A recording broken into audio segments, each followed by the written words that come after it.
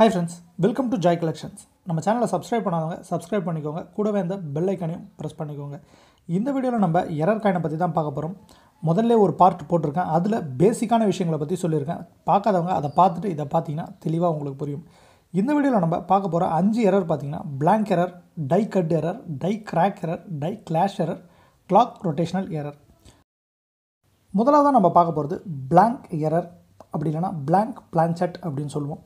blank planchetனா என்னென்னு என்னோட முதல் வீடியோவில் நான் சொல்லியிருப்பேன். ஒரு நாணயம் பிளாங்காக வரும். அந்த நாணயம் மின்டிங் ப்ரெஸ்லேருந்து ஸ்கிப் ஆகிடும். அதாவது பார்த்திங்கன்னா மின்ட் ப்ரெஸ்லேருந்து எஸ்கேப் ஆகிடும். மற்ற நாணயங்கள் அச்சடிக்கும் போது இது அப்படி இப்படி பூந்து வெளியே வந்துடும். இந்த மாதிரியான நாணயங்களை பிளாங்க்னு சொல்லுவோம். இந்த மாதிரியான நாணயம் மார்க்கெட்டில் கிடைக்கிறது கொஞ்சம் கஷ்டம். ரெண்டாவதாக நம்ம பார்க்க போகிறது கட் எரர். இதை டெக்னிக்கலாக டை பிரேக் கட் அப்படின்னு சொல்லுவாங்க. ஒரு சில பேர் இதை எக்ஸ்ட்ரா மெட்டல் எரர் அப்படின்னு சொல்லுவாங்க. நாணயத்தை பார்த்தீங்கன்னா எக்ஸ்ட்ராவாக ஒரு மெட்டல் இருக்க மாதிரி இருக்கும். அதனால தான் இதை எக்ஸ்ட்ரா மெட்டல் எரர் அப்படின்னு சொல்கிறோம்.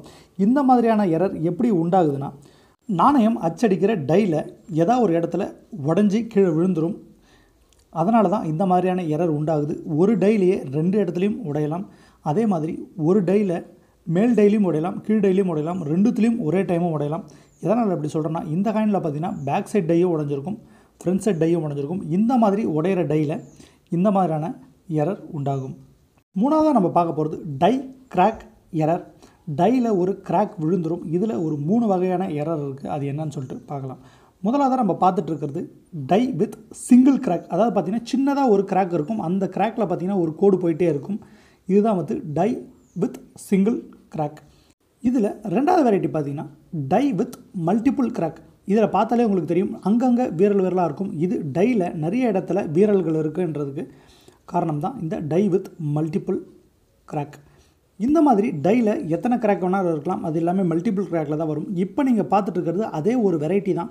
ஆனால் இதில் என்னென்னா, டை வந்து பார்த்திங்கன்னா உடஞ்சிட்டு ஒரு சைடு வந்து உள்ளே போய்ட்டுருக்கும், எல்லாம் வெளியே வந்துட்டுருக்கும். அந்த மாதிரி டைமில் இந்த மாதிரியான எரர் உண்டாகும். நம்ம நாலாவதாக பார்க்க போகிற எரர் டை கிளாஷ் எரர், அப்படி இல்லைனா கோஸ்ட் இம்ப்ரெஷன் எரர் அப்படின்னு சொல்லுவோம். இது எதனால் அப்படி சொல்கிறேன்னா, நாணயத்துக்கு பின்னாடி பக்கம் என்ன டிசைன் இருக்குன்றது முன்னாடி பக்கம் ஒரு இம்ப்ரெஷனாக தெரியும். அதனால தான் இதை கோஸ்ட் இம்ப்ரெஷன் அப்படின்னு சொல்கிறோம். இந்த மாதிரியான நாணயங்கள் நிறைய கிடைக்கும்.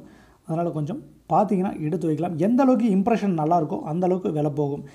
இந்த மாதிரியான எரர் நாணயம் எப்படி வருதுன்னு பார்க்கலாம். ஒரு காயினை அச்சடிக்கும் போது நடுவில் காயினே வராது, அதாவது பிளாங்காக வந்துடும். அதனால் 2 டையும் என்ன பண்ணிக்கும், ஸ்ட்ரைக் ஆகிக்கும். ஒரு டை மேலே ஒரு டை ஸ்ட்ரைக் ஆகும். அந்த மாதிரி ஸ்ட்ரைக் ஆகும்போது ஒரு டையில் இருக்க டிசைன் இன்னொரு டைக்கு ட்ரான்ஸ்ஃபர் ஆகிடும். அதாவது அந்த டிசைன் மட்டும் இருக்கும். அடுத்ததாக ஒரு நாணயம் அச்சடிக்கும் போது இந்த டிசைனோடு சேர்த்து இம்ப்ரெஷன் கரெக்டாக விழுந்துடும். இதனால தான் இந்த கோஸ்ட் எரர் உருவாகுது.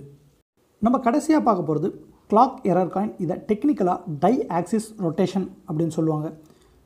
இந்த நாணயம் மக்கள் புழக்கத்தில் அதிகமாக இருக்கும். இதை கவனமாக பார்த்தா நீங்கள் எடுத்து வச்சுக்கலாம். இந்திய நாணயத்தை பொறுத்த வரைக்கும் நீங்கள் எந்த ஒரு நாணயத்தை எடுத்து பார்த்தாலும் முன்னாடி இருக்கிற டிசைனும் பின்னாடி இருக்கிற டிசைனும் நேருக்கு நேராக இருக்கணும். ஒருவேளை நீங்கள் அப்படி எடுத்து பார்க்கும்போது முன்னாடி இருக்கிற டிசைன் நேராகவும் பின்னாடி இருக்கிற டிசைன் வேறு ஒரு டைரக்ஷனில் இருக்குன்னா அது கிளாக் எரர் காயின்னு அர்த்தம். ஒரு சில சாம்பிள் நான் உங்களுக்கு காமிச்சிருக்கேன். இது எல்லாமே முன்னாடி இருக்க டிசைன் நேராகவே இருக்கும். பின்னாடி இருக்க சிங்கத்தை பார்த்தீங்கன்னா வெவ்வேறு டிசைனாக இருக்கும். இந்த மாதிரியான கிளாக் எரரை சேர்த்து வைக்கிறவங்க கடிகாரத்தை ஒப்பிட்டு நாணயத்தை கலெக்ட் பண்ணி வச்சுருப்பாங்க. என்னோடய கலெக்ஷனில் வந்து நான் உங்களுக்கு ஒரு ஃபோட்டோ காமிச்சிருக்கேன். ஒரு மணிக்கும் அந்த ஏற்ற மாதிரி ரொட்டேஷனை நான் என்னோடய கலெக்ஷனில் நான் வச்சுருக்கேன். இந்த மாதிரியான நாணயம் எப்படி உருவாகுதுன்னு பார்த்தீங்கன்னா, 2 டை இருக்கும். ஏதாவது ஒரு டையை வேறு ஒரு டைரக்ஷனில் இருக்க மாதிரி திருப்பி ஃபிக்ஸ் பண்ணிவிடுவாங்க. அப்படி இல்லைன்னா அதுவாக லூஸ் ஆகி ஃபிக்ஸ் ஆகிக்கும். அந்த மாதிரி ஃபிக்ஸ் ஆகிற டைமில் இந்த மாதிரியான ரொட்டேஷனல் எரர் உண்டாயிடும்.